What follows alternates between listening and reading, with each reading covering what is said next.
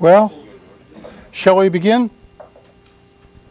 This lecture is on the, I turned to lecture 2, hadn't I? It's on the foundations of the digital discrete revolution. We're approaching the end, or perhaps not quite the end, of the conversion from analog to digital. Analog signals are what you are used to, although, if I'm careful, the world is made out of molecules, so signals do come in discrete amounts. Still, we tend to think of time, your weight, density, and so on as being a continuous variable. Particularly the telephone company took the pressure on the microphone and translated electrical current regarded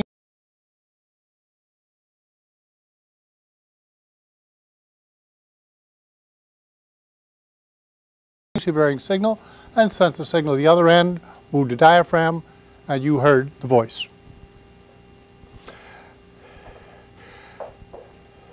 We're moving to digital where we sample high frequency, very frequently at a high rate, equal space, and we convert it to digits. Now the digits involves round off. I will not discuss round off in this course, but it's an important topic. It causes trouble in computing all the time. But I will talk about this effective sampling a good deal. Now, why are we doing this? Well, consider when the telephone company, when I arrived, they sent the voice analog across the continent. The gain was something like 10 to the 120. You say, my God, how can that be? Well, we do the back of the envelope calculation. There were amplifiers about every 50 miles. And the amplifiers had a gain of about 100. And across the continent, 3,000 miles, you see how one gets 10 to 120. That means that in the analog system, every bit of noise that got in early, whether it came through the wire or in the amplifier, was amplified and set on and on and on. Therefore, the amplifiers had to be made very, very carefully and maintained very carefully. Well, digitally, we do something else. We send the signal, we don't amplify it, we detect it and gate a new signal. We repeat. Repeaters copy the original signal, not with the noise, but strips it out and gives you back a nice clear pulse. So therefore, we can send a pulse across the continent with almost no distortion. Furthermore, we'll take up error correcting codes which are widely used, so in case small errors do creep in, we know how to remove them if there are not too many. So the digital one is working out very well. It requires much simpler equipment, gets much higher accuracy. Now I have to be careful and warn you that we are moving partly back to analog. We were, as you probably think most of the time, signaling with pulses. We are actually now going to things called solitons, which are mysterious things. I don't want to get into it today, but they are nice features, and we're beginning to analog amplify them 4 or 5 stages. Then we build a repeater. So we do a sequence of analog amplifiers, then followed by a nice reshaping of a repeater. And again, we get high accuracy and great reliability. That is what this revolution is about. And you've probably seen somewhere near the end of it, because more and more of the experiments you do, you get the stuff as numbers as soon as you can, and you go ahead there, and at the last minute you may translate the numbers back to graphs. Well, why has it happened? I've given you the first reason, that digits work better than analog. The second one is the transistor and the integrated circuit particularly. You may not have thought about the trouble of building, say, the ENIAC with 10,000 vacuum tubes. Each vacuum tube had quite a few terminals which had to be soldered into the socket. There were a bunch of resistors and capacitors and such things connected with every vacuum tube. There were hundreds of thousands of solder joints.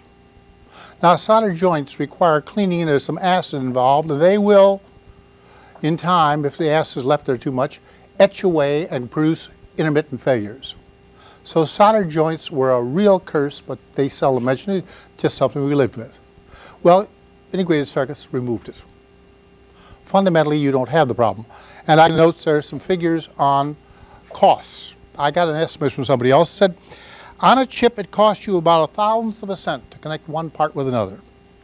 Between chips, it costs you about 1 cent. Between circuit boards, it costs you about 10 cents. And between mainframes, it costs you maybe like $1. It takes the time to put a cord from one mainframe to another. And $1 is not a bad estimate of the cost. These are approximations. Now, the third reason why we're going digitally is that we are going from a manufacturing society to an information society. Much more rapidly than most people think. If you exclude the military from government, take all other government employees, there are more of them than there are people making things in the factories. We now have more people managing than we have doing. Back in the time of the American Revolution, more than 90% of people were farmers. They were out there doing things. Now we have very few farmers. We have moved, although it's Washington and other people are reluctant to admit it, we have moved from a society which was dominated by making things to manufacturing and manipulating information. And it's going to go on. I would guess by the time the peak of your career, which I am taking as being year 2020. It's a very nice, convenient number. Most of you will be in your peak of your career about that time, and 2020 suggests 2020 foresight.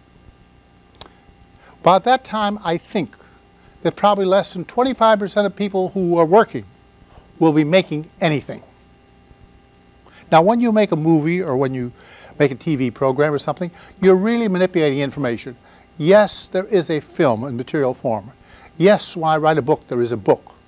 But the true content of a book or a film or such things is the information it contains and not the form in which it exists.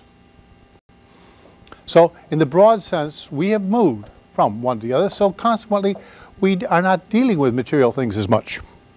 Now, these three things together, the shifting from analog to digital, the integrated chip, and the fact our society has changed is what is really behind this digital revolution, which you are living through. Now, there are other ones as well. If you define a robot to be something which handles the material world, not what a child thinks a robot looking like a human being, robots are doing an increasing amount of our manufacturing. Very much more. Now, don't think of robots necessarily being run by a von Neumann machine. It may well be run by a neural net. It may be using fuzzy logic. It may be doing various other things for control. You have to take a reasonable view of what a computer could be. It doesn't have to be a von Neumann type machine. It might be a highly parallel one. Now, we're using them in manufacturing for three reasons. First, they produce a better product with tighter control. If you think about taking some pills with a strong drug in it, I think you'd rather have a machine making those pills than human beings. The machine can operate more reliable moment after moment, and human beings will slip up, they will get careless, they will get bored. Machines do a better job. They do it cheaper. But one more important thing, most of the time they do a different job. And I have to emphasize this to you because upon that feature depends your success in using computers. When we first started using computers in accounting, when we moved the hand methods to machines, we had to change the accounting method somewhat. Mrs. Smith, who did the accounting, always knew that such and such happened. Well, it doesn't work well with machines. So we had to change the accounting slightly. When we went to numerical analysis by machines, we did it different than we did by hand. Now, when we went from hand fabrication, in my childhood, hand fabrication involved screws and bolts and nuts. Now you have rivets and welding. You don't make the same thing, you make an equivalent one. That change, that imaginative change, which shifts it from one thing to another, is what is central to successful applications of computers. It's an equivalent product. Now, it's not only material, it is also social. When you want to build another organism, a different structure, if you try and incorporate machines and keep exactly the same structure you have now, you'll have trouble. What you need to do is ask, what are the fundamental things I'm trying to accomplish? How do I accomplish it with machines? The attempt to do what humans always did, the way humans did it, has produced any number of disasters in the attempts to mechanize things. You must use your imagination to get the kind of results you want. A big success by using machines, an equivalent product. Now, the effects on science, of computers on science have been very, very large. Somewhere in the 50s, I made a talk to the Vice President and President of Bell Labs on machines. And I said 9 out of 10 experiments are now being done in the lab, 1 in 10 are on the machines, but before I leave, it'll be 9 out of 10 on the machines and 1 in 10 in the labs. They all knew I was a crazy theoretician for the math department, and they didn't believe me. As a result, when they put up another building, they put a lot of labs in. You know, soapstone benches, hydrogen, oxygen, water, distilled water, frequency, everything else laid on. Before they got the doors on some of those labs, we moved in programmers. They spend an enormous sum of money because they could not hear that we are moving from experiment to simulating experiments on computers. Well, by now you know that something more like 99% of experiments are done on computers and 1 in the lab. Now, the reason why I knew that is quite simple. I was at Los Alamos. I was stuck with computing atomic bomb designs. You can't do a field test or laboratory test other than with a critical mass. There's no small-scale experiment possible. There wasn't much alternate to compute. But I realized from that the laboratory work will enable me to compute things you can't do in the lab. For example, in simulating traveling wave tubes, we studied the effect of the amount of charge on the beam going down. Now, the charge, of course, makes the beam disperse. I could solve the problem with no space charge by simply taking out 1 term. They could not do that in the lab. But I could nail down, if they made the thing finer and finer and finer, what was the ultimate? I could get that point. They could not. Many times the simulation in the laboratory will do what you cannot do in the lab. It will also frequently get you more accurate answers. Particularly in a rapidly changing experiment, it is very hard to catch what's happening on the fly. But the computer's got the numbers right there. But now let me remind you of what happened when you got your education. You were told about medieval scholastics and how they read what happened, according to Aristotle, and said that was what was going to happen. And Galileo, died in 1642, says, you know, you've got to look at the real world. Don't look at the books, look at reality. That is what's supposed to have made modern science possible. But what did I just say a few moments ago? We are doing the opposite. We are looking in the books, simulating, and saying that is what's going to happen. We are going back to medieval scholasticism. We will undoubtedly go too far more than a few times. And I advise you to consider that matter when you go on simulations. Are you going back to medieval scholastics? How far dare you go? It's a very serious problem because some people are going to go too far and fall back in the evils of believing whatever Aristotle said or whatever the books say. You won't find fundamentally new things that way very often.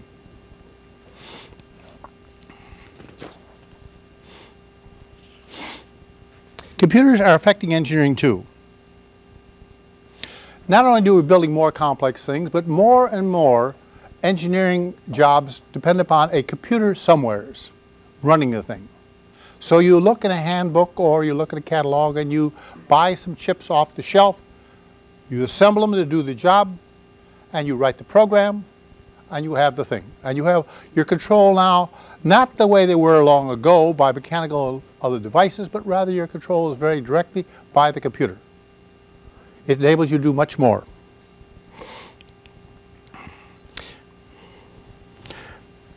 And since I told you engineering is coming closer to research, you have the problem that before you really know for sure a lot of the details, as for example, atomic bomb, it was an engineering job, but we didn't have all the constants. And so we had to do further experiments to get constants. We had to design with some flexibility in it. Well, computers give you enormous flexibility. You can design, and as the numbers become more known, you can get the appropriate formulas and write those programs instead. So engineering is getting much more. computer-oriented. The effects in society are also very large, and they're not always good. Managers tend to believe that if they only knew what was going on, they would know what to do. It's called micromanaging. And I think most of you have more or less had to endure a certain amount of micromanaging. The bosses tell you what about, for example, in the school here, department heads have much less freedom than they did in my time. Their budgets are allocated in some detail by the deans and the provost. Well, the effect of this is bad. In the first place, the person who knows what's going on is often the person right on the ground doing the job. And the person at headquarters doesn't really know the details and really doesn't want to know the details, but makes decisions. Now, the evidence that this management is bad is first easily obtained by looking at the great Russian experiment of central management. It finally pretty much collapsed. You only look at our bureaucracy, which is now under serious attack for the same reason, that central planning is not so good. Local planning, however, has its faults. The local planner doesn't know what the whole company is trying to do. And so it's somewhat difficult. But of the two of them, it seems to me often top management, micromanaging causes more trouble than local people doing things without knowing what corporate policy really is. But it's both ways go wrong. Now, the great evil of micromanagement is the following. Middle management never gets much chance to manage and make decisions because top management is always making them for you. So finally, when top management leaves, middle management finds themselves at top, never having made a bunch of decisions and learned to live with bad decisions. Top management by micromanagement is failing to bring forward people to replace them. That is the greatest evil of micromanagement. When you're at top, remember, leave the people at the bottom alone to make their mistakes and learn from those mistakes where it won't do so much harm. When they're at the top and they make mistakes, it can be very, very expensive. So that's one of the trends. Now, there's a trend against this. It came clear to me one day when a guy who had been in a brokerage firm called me up and asked me to have lunch with him, and I made a date to have hamburgers with him. And he was forming his own brokerage company because he was tired of the big company where he'd been being told what to do. And he had found out there was a small company formed which would do bookkeeping for him and would also rent out legal talent. So he could form his investment company and pay attention to investments. He did not have to spend time on record keeping. He did not have to worry about legal aspects.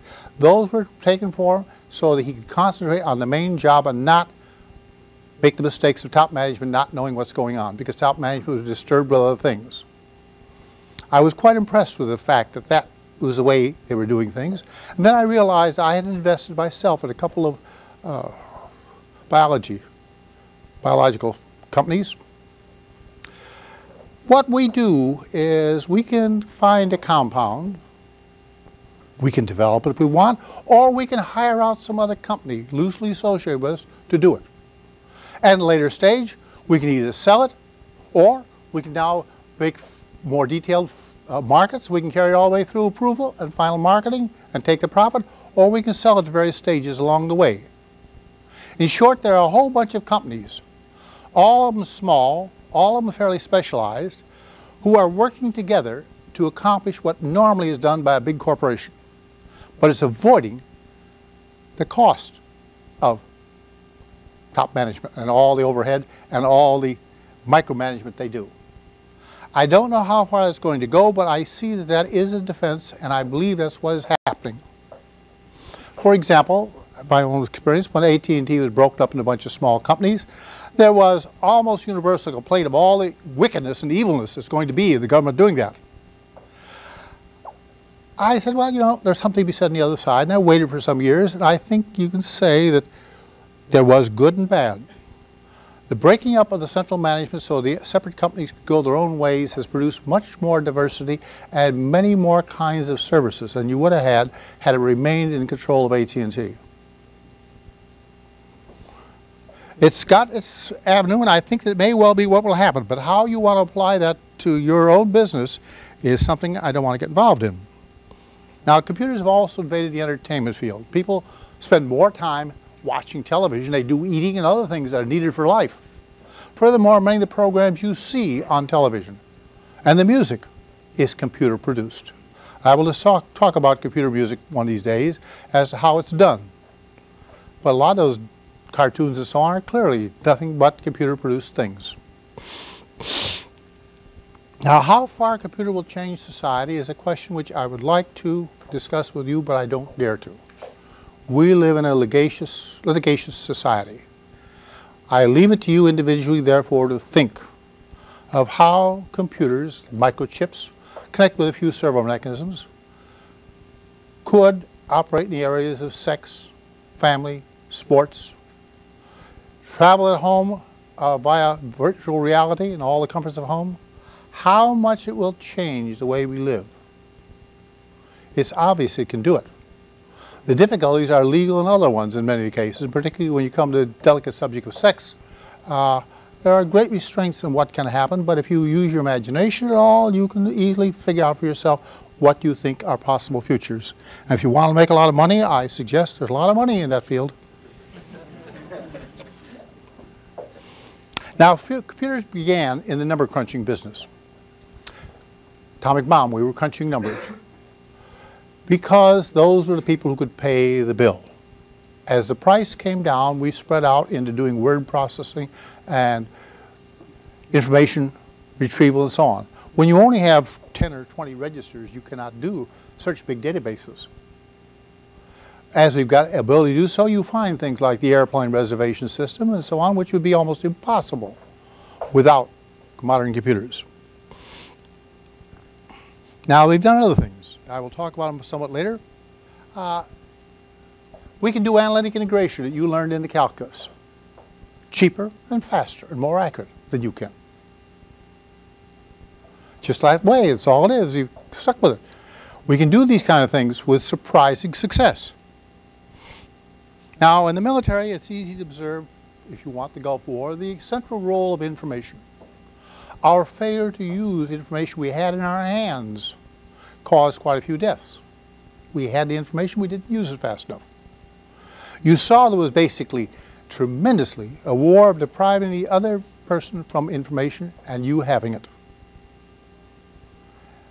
Whether it's indicative of the future, I don't know, but it's a problem which I have to again leave to you. I can only suggest a sign I once saw around here. Battlefield is no place for a human being. Not a bad rule. It's got all the things. If humans are slow, there are all kinds of things wrong, and furthermore, they can get hurt badly, and you have to do something about them. If you have robots aboard a ship, and a robot gets hurt, you can kick them overboard. A human, you've got to do something to take care of them.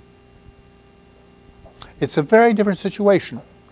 The machines have got great advantages, but they've got disadvantages. We'll take them up. Now, I want to talk about growth. I talked about it briefly last time. I want to do it again. The simplest model of growth is the rate of change is proportional to how much you've got. For example, bacteria growing or human beings unrestrained, they have a given rate of reproducing children, they're going to grow exponentially unless other factors come in. This is a very simple one, and of course gives rise to the solution you all know, the exponential. Well, that goes out to infinity, and you don't believe infinity. The current belief is the whole universe is finite. So you haven't got an infinite number of molecules, you haven't got anything like that, you're finite. So that can't be right. So the next model you pick is, well, I'm going to put a factor which is limiting. As I get near the upper limit, this is going to bring the rate back down again. This is a reasonable model which it starts exponentially, grows, but then it's limited because of this factor. Now, all I got to do is make some substitutions, and I come down without the dimensions, the L and the K are removed. And I advise you always to do this. Get rid of the local constants and get the down equations free of those constants. It pays off.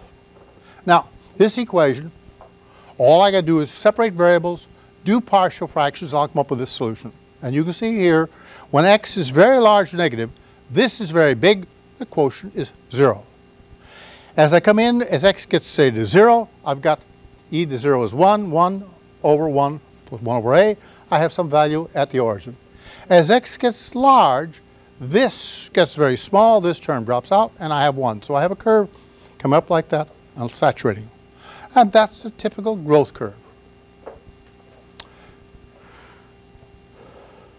During the time I was running computers, I lived basically on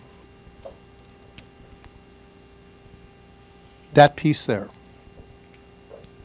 It was almost a straight line during all the years I was involved, but we're getting trouble now. We'll discuss it more next time, but I'll simply say why you're in trouble.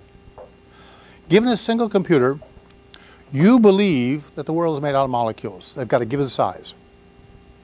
You believe, probably, due to two theories of relativity, there's a maximum speed of signaling usefully from one place to another. And third, although they've talked about other things, you believe that heat is going to be generated and you've got to get rid of it. Those set limitation what you can do on a single processor. And we're beginning quite definitely to see this here. That's why we're going to parallel computers. Well, instead of this model I picked here, I could pick one more general, arbitrary A and arbitrary B of positive quantities. And if I take the 1/2 and 1/2, I get a very interesting one, which is finite in range. The curve starts out here, comes up, it saturates, but it's got a finite range. You can play with various A's and B's. You can play also with not a hard upper limit, like L, but a logarithmic growth or something. And you can study growth. And you will find that these problems here have the following characteristic. This is a direction field. At every point I calculate the slope. But since t does not enter, the slopes along a given height are always the same. Give me the z value and the slope is fixed. And due to the two limiting terms, they flatten out here towards 0 and flatten out here towards 0, so you find the typical S curve. Where you look at the solution is moved across and back, but it's always the same solution. Just like the exponential is the same curve. Wherever you look, it's the same curve. It goes up like that, but it always looks locally exactly the same. So you can do those things and make studies as you want and find out quite a few things. Now sometimes such a thing happens that a new invention comes along and you have another S curve on top of it. But an S curve of saturation is very common. And human population, for example. For a long, long while it was very small, 100,000, we believe 100,000 humans on the earth for a long time, gradually rose, we've had one, and we sort of believe that in the long haul the population can't go on the way it has. We'll be standing on each other's feet. There aren't that many molecules to make that many people, let alone running out of resources. So we see a future which is typically that. You've seen it in many other places. Computers are certainly like this. Now we'll talk about, again, I said next lecture I'll talk about the hardware, how long a start we had, how I lived on this, and how for a single computer. But parallel computer is doing exactly that. It's producing another shift and another. And there's no reason why you can't have 2 or 3. But typically it requires a new technology to get there. Now these simple models, while not great precise, give you a feeling for what has happened to you. And I was well aware that I was living here, and I kept worrying in the early days, how close was I to that saturation point? When was it going to be that I would not be able to continue increasing computing rate, doubling every 18 months or so? Now I claim it is evident in electrical engineering, I said it before, I'll say it again, that it's going to be a matter of selecting chips to do the job you want, because there's going to be information almost all the time. Gun director, the heart of it is the information you get from the radar and the information you put out to aim the gun. In all kinds of other things, it's information almost always. Therefore, electrical engineering and much of other engineering is doing this. But when you do this, will you please, for heaven's sakes, think about field maintenance. The idea that I'll make a design and then I'll graft on reliability later on does not work out well. You only think about your own home, the situation. How many devices you have at home, when they break, You say, throw it out, we'll get another one. Maintenance is too hard. If you got a little small transistor radio, would you ever try to have it repaired? No. Well, more valuable things must be maintained. Putting maintenance as the last thing isn't very satisfactory, although I do think, as I suggested a few moments ago with regard to robots, there comes a time when a robot is sufficiently busted due to accidents, you kick it overboard and forget it, start again. But maintenance of equipment will be vital. And I say again, you must begin to plan in the initial stages for field maintenance. It's very, very decisive. Now, I want to go to another observation, special purpose chips. Special purpose chips, you have one built, designed just for your job. It's enormously ego satisfying. I mean, you got a job so important, we got a special chip for it. Well, I advise you against it if you possibly can avoid it. Now, you can't always. Sometimes you do have to have a special chip. But a lot of the times it is this ego satisfaction that controls it. Because if you have a general purpose chip, as against a special purpose one, for example, you designed a Pentium yourself. If you have a general purpose chip, other people will find the bugs for you if you don't. Other people will help write instruction manuals. Other people will make upgrades. The manufacturer himself will come around and say, hey, we got a new model. It's got all these new features on it. It runs 10 times faster. You won't have to do much. You won't even have to have a big inventory. But if you have a special purpose chip, you make the production run. How many do you put in inventory? Furthermore, when a change in philosophy occurs, all those special purpose chips are dead and the inventory is dead too. And I'm telling you regularly, things are going to change more rapidly in the future than they did in the past, and they change awful rapidly for me. They're going to change more rapidly for you. Things are not going to be stable.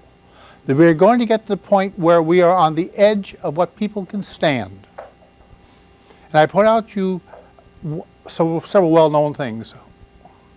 Old people don't learn so well, and there's a very famous saying, children can run VCRs, but old people can't.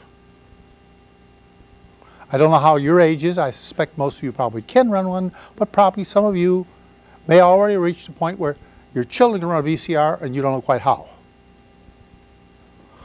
Well, we will get to a rate of change where the populace cannot stand more rapid change.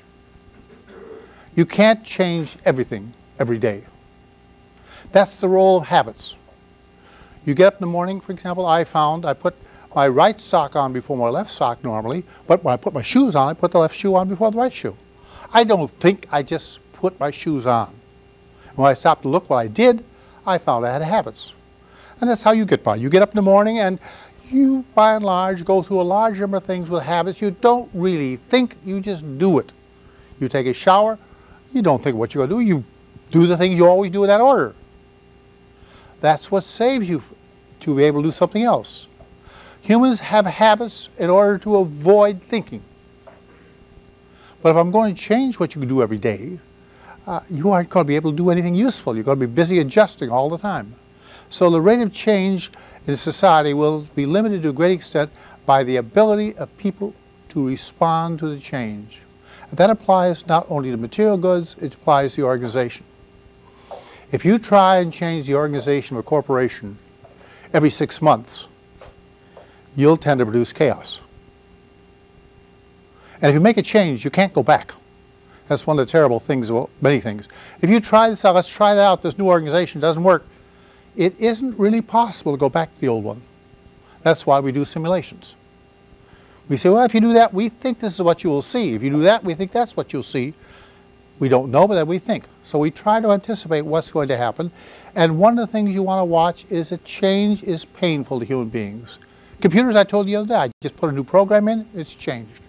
But humans can't learn that. You have habits. That's what makes you possible. So don't sneer at habits. They're essential. But also they have to be changed at times. Now I want to say beware of special purpose chips. Beware of them. They are a dead end. You may have to have them. I'm not saying you don't. But by and large, when you get a chip, you are down a dead end and you are there by yourself. And to give a simple example, when I was in charge of computers and ordering other ones, I did not want to get a machine which was a dead end of a line. I wanted a machine in the mainstream. In fact, I argued with management one time, of the two different machines, I wanted one which had the most people using it, the one with the biggest sales. It might not be the best temporarily, but I've got a large number of people who know how to use it. I can learn from them. And quite a few times, several of the machines, early ones, users learned how to get 10 times more out of the machines than the manufacturer ever thought they could do. The users did it. Well, if you've got one machine of a kind, or there's only 2 or 3 people, you don't have that support. Now, I know there are things which make it difficult for corporations to cooperate, but we've done this quite successfully, and I will mention one which I always find very amusing, and that is the airframe company in the early days. The airframe companies, as you well imagine, are competitive. What the presidents did not know was that the people in the computing groups had formed an organization which they swapped information and traded programs. If that had ever come to the attention of the lawyers, there'd been lawsuits every place. But we couldn't cope with the machines without cooperation. They were too big and too gigantic. And even to this day, a whole new chip is a big problem. It wasn't easy for anybody to find that there was an error in the Pentium chip. It wasn't a serious one, but there'll be these things. If you get special purpose chips, you have no such help. If you will go out and use a general purpose chip, you may pay a little bit more, but it's more flexible. You can evolve with time. Other people will be helping you. As I said, the manufacturer come around and say, hey, we got a 10 times faster chip doing the same job. It only costs $2 more. Of course, you got to buy a new one. What the hell? You can go. The other way you cannot. Now, I warn you, these computers are invading all of our society. It's not only management has to be coped with, it's everywhere else. They're involving our society and are basically digital. But don't forget analog. Just today I was talking to department head, and he and I agree that analog computers are being badly neglected at times. For example, take the float in your bathroom and toilet. You flush the toilet, the water goes down, the float comes up. It's an analog device for integrating the amount of water in that tank. Comes up. Now, there's a digital part. As it comes up at last, the modern ones have a snap, which snaps off. So it doesn't trickle down to a very slow rate. It goes up and it snaps off. So it's a combined analog-digital. And I don't expect to find a totally digital toilet system running in my near future. The analog devices are too easy. Your thermostat goes across until it makes a contact. Turns on the furnace. And when it gets hot enough, it comes back, it turns the furnace off, right? Nice, simple analog device combined with yes, no, closing, contact. That combination of analog digital is very powerful. When I inherited a big analog computer, the first thing I did was put on those kind of switches on it. The old people who designed it and the maintenance man all screamed and hollered, and I said, I'm in charge, you're putting them on. So they put them on. They were very, very useful to get a combination of digital analog. We are now far, far down the digital one, and you should think about the usefulness of analog at times. It works very well, but it does not work when there's deep computation, many layers deep, or it does not work when it's supreme accuracy. The machine we had, an old gun director parts, was 1 part in 2,000. To get 1 part in 10,000 would have cost us 50 to 100 times much more money. You just can't do it. 1 part in 2,000 was better. We could buy commercial ones at 1 in 1,000 for a tenth what it cost us to build a new one. But that one binary digit, viewing the problems I was having to do for Bell Labs, I didn't think I'd give up one binary digit in each component and emerge with accurate answers. So we arranged to get some more gun directors condemned. We took the parts, built them into a standard patch board of 1 megohm, and had another computer. Because the gun directors were beautifully designed. They, unlike the commercial ones, They had gone through the Arctic tropics, and they were well temperature compensated, and they had been debugged, and they were really robust. They were very nifty analog computers, just old gun directors. And I can't dwell too much on the problem of reliability of answers. If you cannot get the right answer, you're in a bad way. You know that recently an awful lot of equipment in the military has not been functional at any one moment. In fact, there's been less functional than usually reported because people don't like to admit that the airplane there really isn't ready to fly. It's right there on line, and you could fly if you had to, but really this or that wasn't. Now, you may say Hamming is a nut on the subject because Hamming worried about it all his life. That's why he invented error correcting codes, which we'll take up one of these days. How to get reliable results out of unreliable parts. Part of his earliest talk was exactly the same thing, how we went from analog to digital to get reliable results. Pulses could be gated and repeated. Analog ones could only be amplified. So there's a vast difference between these. Now, I'll give you a clue where we're headed for. I'm not going to talk about computers, the history of them, hardware, software, applications. And then I will turn to future applications, which means really the field of artificial intelligence. And when we cover 2 lectures of those, the next one is you. You are going to have to discuss what you think machines can and cannot do and what they can do in your business. I will only shiver you, and I'll remind you what I said in the first lecture. It is not my business what you believe. It is my business that you do believe.